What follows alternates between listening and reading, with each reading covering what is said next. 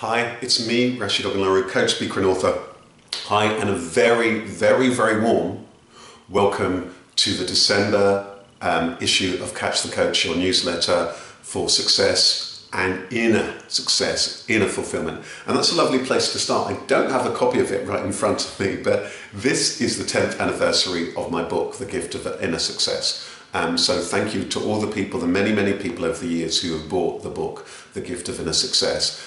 Just yesterday somebody was telling me the power of that book in terms of their own lives, and The Gift of Inner Success is still available on audio from my website, amrosario.com. I just wanted to start off by saying that. But this issue is all about the end of the year. We're at the end of the year, and this year is very, very significant, isn't it? This is the time of the year that as we head into the festive time, Yuletide, Christmas time, holiday time,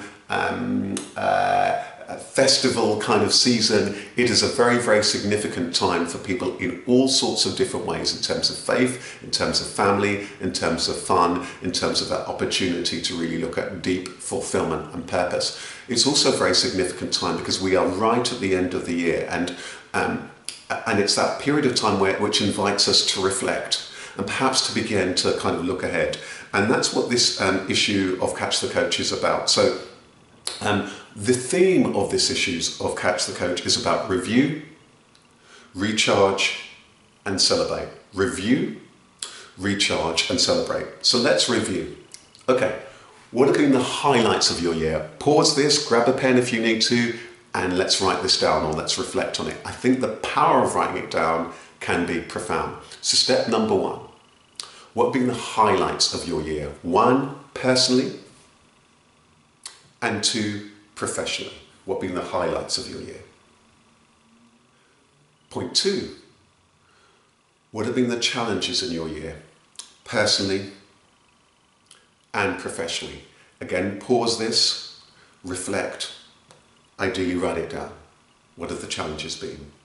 And three, crucially, and we often don't do this, what has the learning from all of that been? What's been the learning from the highs? From those highlights. Maybe just, oh yeah, that was a highlight, that was a highlight, that was a highlight, that was wonderful, that family moment was wonderful, that moment at work when I got that feedback, that was wonderful. This moment for my friends and family, this situation was wonderful. And these were the challenges, these were the challenges, that was a challenge, this was a challenge. What's the learning been? Write the learning down. And how can you use that to help you move ahead? So that's our review. Now, recharge. This is really, really, really important. Decide how you're going to spend the season. I've recorded a separate video. In fact, I've got a number of videos about how to survive and thrive over Christmas. If you type in Rashid Ogunlaru Christmas tips into a well-known search engine, or pretty much any search engine, you're going to get my video tips. In fact, if you go straight into YouTube, it will be even quicker and you'll find a number of my videos there. But it's really, really think about how is it that you're going to allow yourself to really, really, really recharge.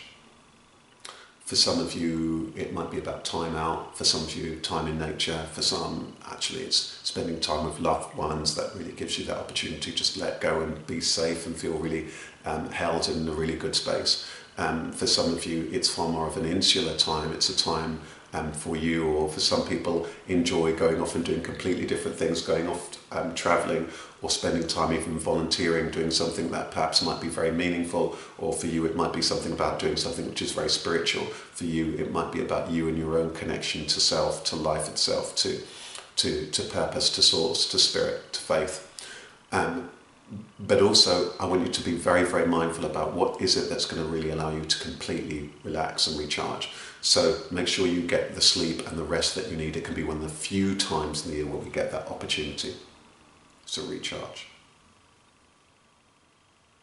Number three, celebrate.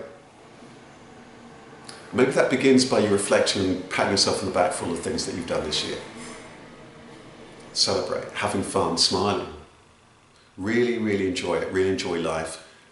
It's very significant at this time of the year, not just to reflect on the year, but being grateful fully for the whole year and having seen another year. So be grateful for yourself, be grateful for your health, be grateful for everybody else.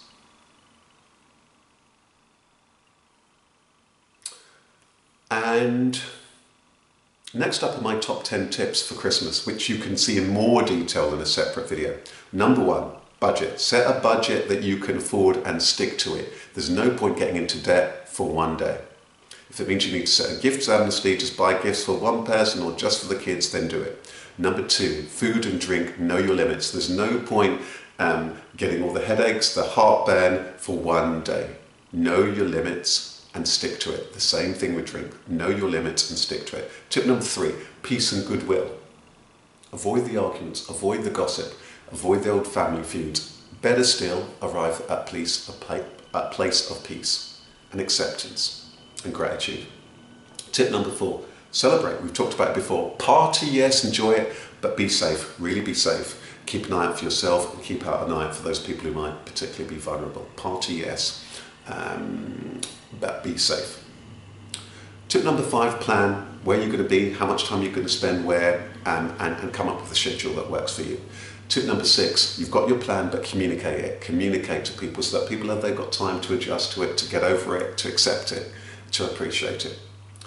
Tip number 7, no stress, don't overstretch. So as you head through the Christmas period, if you sense that you're being overstretched, just pause, step back, take a step out, go for a walk, and give yourself that extra time that you need to just rest. Take something off of that schedule. Tip number 8, relax, recharge. It's so important. There's very few opportunities we get in the year to do this. Relax, recharge. Tip number 9, fun, family, friends, and for many people, faith. Remember that that's what this whole season is about.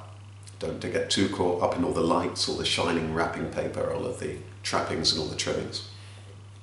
Be really grateful, show your love, be present, and perhaps be mindful about those people who don't have those things, and perhaps you might be able to give somebody a call or stop by or spend a little bit of time with those who you know don't have that. Finally, number 10, silent night. Sleep, sleep, sleep, sleep. It's one of the few times, remember it, we're heading into that hibernation time, catch up on the sleep. You might need to top up, recharge, re-energize, and so on. So those are my tips for Christmas.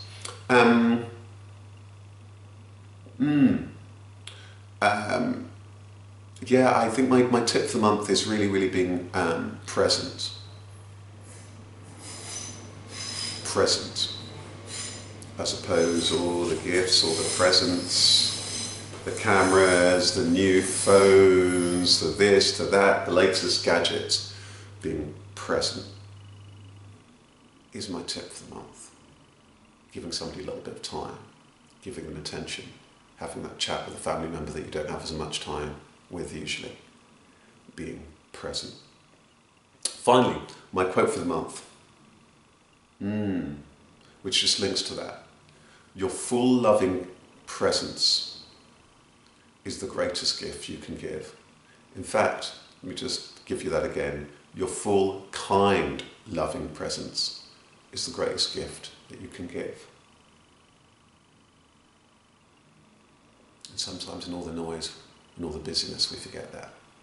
I want to wish you all the best. I want to wish you all the best for the season that we're in now. I want to wish you all the best as you reflect. I want to wish you all the best as you might even be beginning to gently look ahead and have yourself a wonderful, Merry Christmas, wonderful festive season, and I wish you all the best for the new year. I'll try and stop by before the end of the year with an extra special wish for you. But thank you so much and take good care. All the best.